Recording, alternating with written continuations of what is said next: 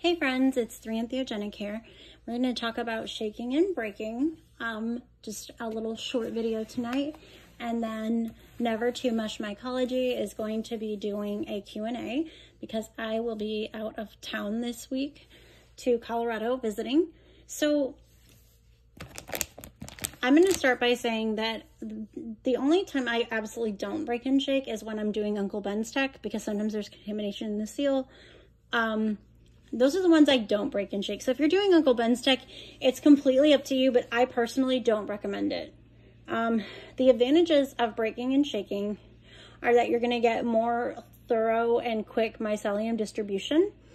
But a disadvantage of it is, and some people view this as an advantage, it's kind of twofold, but if you have any contamination present in your bag, you're going to be shaking that up and it's going to contaminate the whole bag, as where if you just had a spot of contamination, you could try to isolate that when you're birthing your tub and just not add that to your grow. So that's a concern. Now I want to say though that when I'm using bags like this, I've never had a problem with breaking and shaking. So I'm going to show you 3 bags here. One that is a yes, that I can go ahead and break and shake it. One that's a maybe, and one that's a no, that I feel like it's just not ready yet. I want to see a little more growth. So this is a Golden Mammoth 167. I inoculated a bunch of bags on the same day, and the growth I've seen in this one is just wild. Like it's going so fast.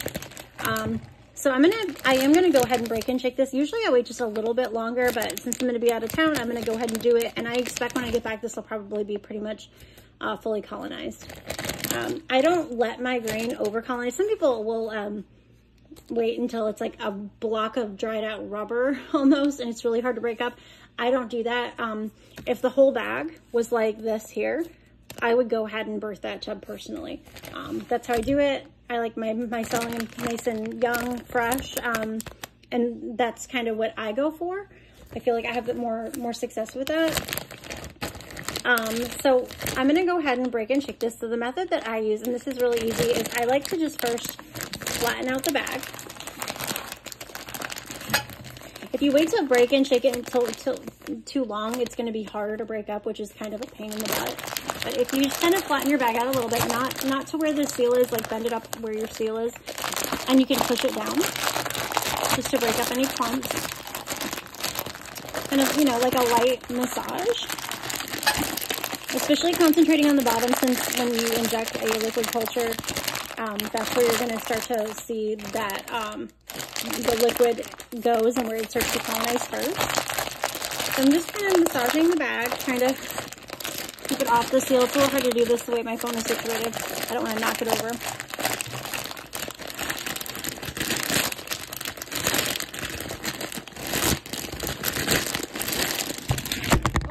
See, I knew I was going to do that. Haha. All right, hold on. Here we go. Okay, so now I'm going to actually shake the bag.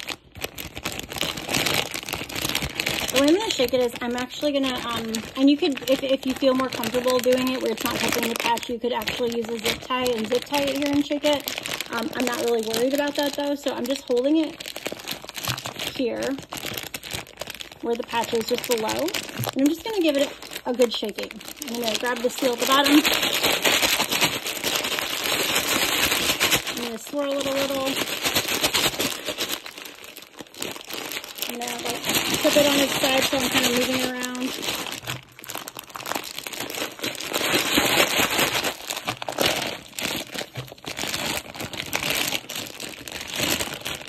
And then make sure you open the bag up so that all of your grain drops down. And that bag it's broken, it's shaken, and it was very simple. So now I want to move into some other bags here. So I've got this Zico that is colonizing pretty quickly. Actually, it looks like I did this one on the 7th. So this is crazy growth for the 7th. And I could break and shake this. I'm seeing a lot of good growth, but it kind of looks like I spread out the mycelium or the liquid culture pretty well when I mixed it in the first place. So I'm actually going to wait to break and shake this one until I get back. But this is really a matter of preference, to be honest. So this is the Clockwork Orange Tap by Dirty South Mycology that I am growing from a clone. And it is, was done on the first. Tad is always just a little bit slower, like a lot of the albinos are. It's got mycelium growth, but I want to see that develop more personally before I shake and break it. I feel like since it's got such a long way to go, I don't want to disrupt the balance it's got in terms of moisture by like shaking it around, letting some of that moisture evaporate in the seal. There's a lot of reasons I don't, but really, I mean, I'm also incredibly patient. So this is just kind of some examples of when I shake and break, when I don't. I hope this is helpful to you guys, and I hope you have the best week ever.